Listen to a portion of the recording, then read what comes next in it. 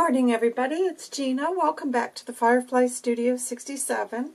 I've got a journal to share with you guys today. This is my latest journal completed, and I believe this one is sold. So we will just get started. The closure on this one is a sari silk, and it's not attached.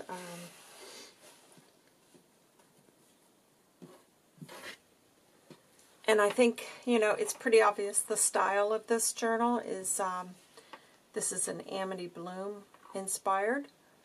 I've got a lot of different layers of laces and trims on here.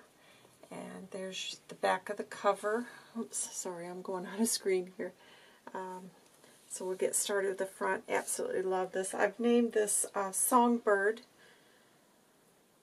So let's just go. I've got multiple layers on the front that's been built up with lots of trim and then a couple of brads there. And then going inside, we've got the flips. And then here I've got fussy cut rows and then a postcard journaling card. And then that's been tucked into this little belly band that I created with some fabric ruffle and another little button there. This flip recently showed the altered jumbo playing cards. This has got some stamping on here, and then on the back I've backed it with tea-dyed paper. And then I've got this little saying here, this is an embossed pocket. This flips over. Got some collaging here with Edith Holden and old book pages. And then here I've done a fabric pocket with this bit of lace stitched onto that. So got a nice big pocket there. And a large journaling card, or tag, sorry. So inside here we've got this tag that I've created, and that tucks into that little embossed pocket there. Now this went in perfectly fine when before I started filming, but that's just typical, isn't it? And then I've got another cluster here with some more lace. And this is Artie Mae's floral collage papers. If you haven't seen those, they are beautiful papers.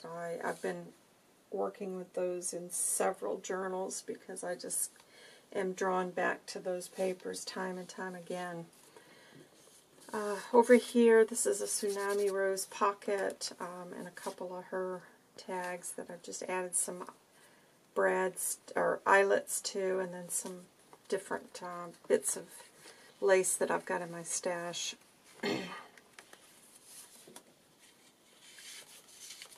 And then on this journal, I've created this little, just a little scrappy notepad within the cover there. I love how that's come out.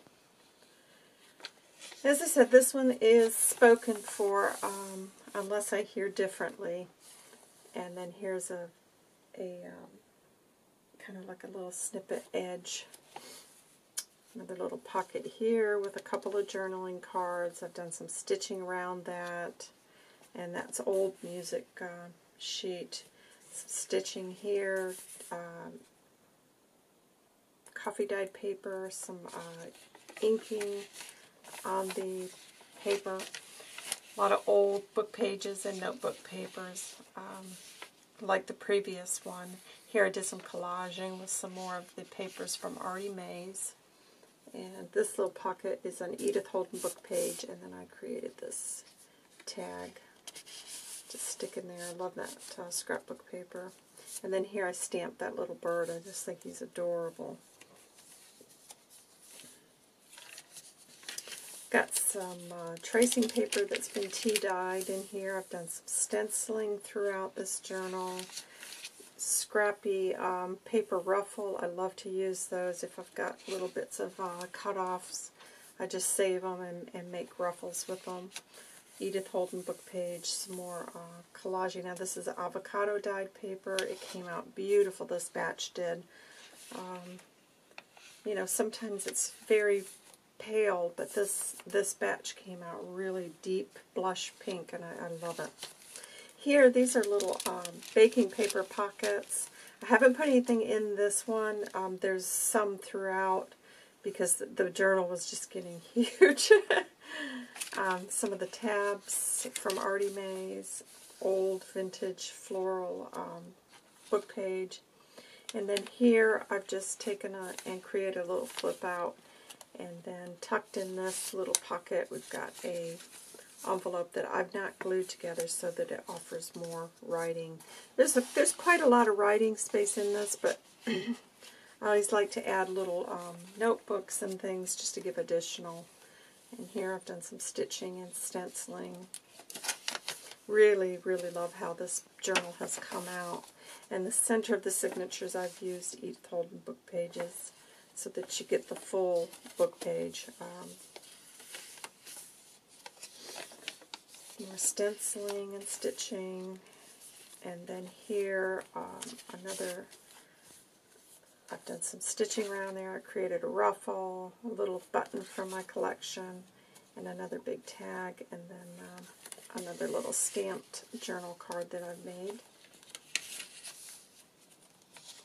Artie Mae's background papers, beautiful, beautiful papers to work with. Here, this is from Artie Mae's Foxglove kit, and I just love Artie Mae's postcards. They're always just so beautiful. And this being kind of a shabby floral themed, I just thought those went beautifully with it. Fabric ruffle here, another little tag, journal. This is like a calling card, a vintage calling card, and then this is a stamped image that I've created into a journal card. I love how that looks on that page. More stenciling, another little tab. It's a large journal. This is 2 signature, but I think this has got to be close to, gosh, it's probably close on 200 pages. And then here I've just made like a double fabric flip up. And here is another of the little, I love these images. These are from Tracy's shop. And I've turned this into like a little tag that just goes over the book page. I've backed that with tea-dyed paper. So that's just been clipped in here with a one of the tiny Tim Holtz paper clips. More stitching here. And then here I've just made a little flip over. You've got another tag tucked inside this pocket. And then here a couple of other little journal cards.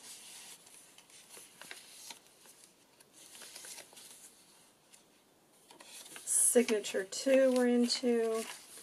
And here I've done a little altered paper clip using some of the banners.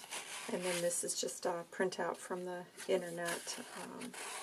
Just an old cookie recipe. I love how those look in a journal. More stenciling. I love that. That's beautiful. This was a beautiful book on, I've got it in my closet, my storage for the books, but I love the images that came from that old floral book. Here, this is a Miss Coggs image, and I thought that went really nice in this. This was a old book page that I folded up, made it into a pocket, and I just thought that looked really nice there. A lot of florals in this. And then here, I've got another little envelope with a little card in here that you could do some writing on. And I love how these look folded over a page.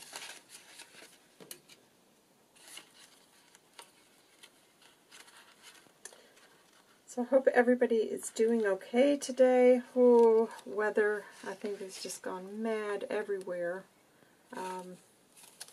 I don't actually think it's ever going to stop raining now. We have had so much. We've got flooding terrible in the UK. And our river here where I live it's beyond flooded. It's supposed to reach its peak today, and I don't know if it's going to make a record or not, but it is unbelievable. Old library card, this is digital, and then this is another stamped image. I love that image. And then I've just added some scraps from my stash. Some stitching around here with more stenciling. So yeah, they're predicting rain for the rest of the week, and it's really getting very scary now because we're safe where we're at, but oh, there's a lot of people have lost their businesses and homes due to it. It just seems to be the norm now, doesn't it? Very mild though. I mean, I woke up this morning, it was incredibly cold. This is a Artie Mae's little jar. That's gorgeous. This is a double pocket here. This was a Pam from the Paper Outpost idea. I love that style pocket, so check her out.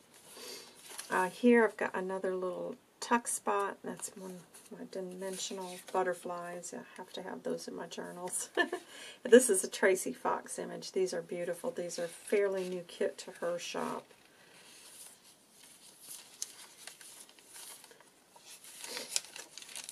And then over here I've got another ruffle with some extra scrapbook paper that I had left over, and I made another tag here. So as you can see, it's very shabby chic, vintage. It's totally my style. Lots of little tags and tickets in this pot. This is the slotted stitch die. And then over here, I've got another book page pocket with this little journal card tucked in. I love how this journal's come out. I'll be honest, I really don't want to part with this one, but I've got somebody interested, and but I love it. Here is a altered paper clip with some of the glitter glass that I've put onto that. It's beautiful. And then this is just one of the large tags from Artie Mae's. Another little flip here with a handmade tag. Flips over, and in here I've just tucked various bits of ephemera. Another little stamped ticket from my stamp collection. Another old book page.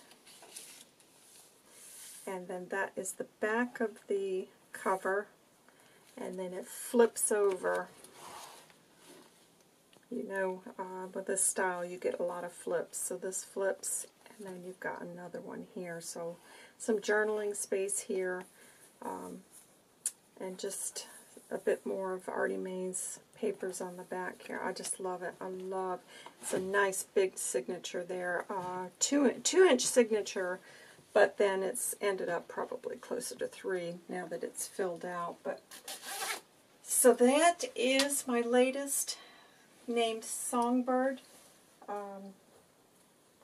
Do keep checking my shop, because if for some reason the sale doesn't go through, then it will be listed. But as I said, I'm pretty sure that this is sold.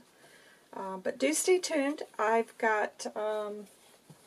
hopefully I will have another of this style journal coming up very soon. Slightly different, but still with the layering is what I'm trying to say. So do stay tuned for that. And this week I hope to do a couple more of the little tutorials using some of the mica powder and acrylic paints if I get time. So thank you guys so much for joining me today. I appreciate it so much. welcome to all of my new subscribers, and another hello to all of you who have been following me for a while. It is so appreciated. And if you haven't joined my giveaway journal challenge, do check that out. It's in the playlists on, or well, just go to the videos on my channel and you can scroll back and find the giveaway, and it'll have details in there, because I'm going to keep it open till all entries have got to be in by the end of March. So you still got time if you want to participate. I would appreciate it. You guys have a great week, and I will be back very soon. Bye.